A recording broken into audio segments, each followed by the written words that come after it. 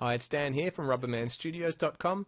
Today's video is a short and sharp one looking at the updates that Reaper put out. Now, Reaper puts out updates every 3 to 4 weeks, far quicker than any other door that I'm aware of. They put out hot fixes, new features, make things run more smoothly, and I want you to really take notice as to how quick this happens, because you actually have to download and install the entire Reaper door every time an update comes out. Now, that sounds like a huge pain in the backside, but it's not. And I want you to really take notice as to how long this takes in real time. So this video is shot in real time. You can see here are the features that are put out in this latest update. And they put in hot fixes and little added features and, as I said, things that make the door run a little bit smoother in its functions. Now I'm going to hit the download button in a tick. And when I do, I want you to take notice now.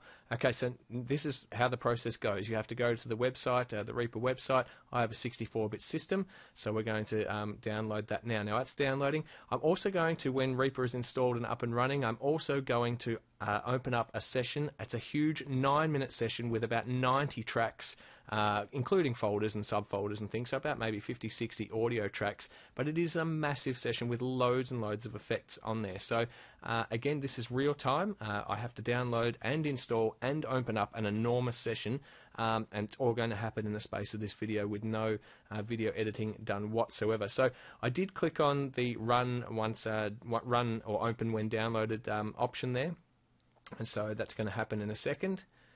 Okay, there it is. So we run that program. Yes, of course I agree. Hit the next button. Now a little security thing pops up. Sometimes I forget to do that. So I've done that. Next, and it's now installing. And it has installed. So we click finish or close, and yes, I want to run Reaper. Now Reaper takes about 2.5–3 seconds to open, and it's done. So we've now downloaded the entire new version of the program. We've also opened up Reaper, and I've hit Shift-0, which is a shortcut I've got to open up my last session. It's, as I said, 9-minute session, huge amount of tracks, huge amount of effects. It is an enormous session, and within a couple of seconds that session will be open. Now in other doors, the whole program won't even load up in this particular time. So there you go, that's the session open now.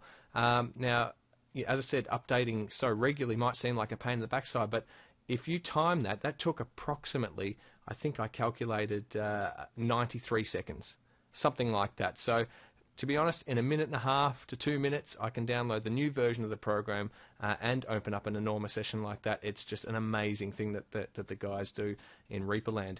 Dan from Rubberman Studios signing out.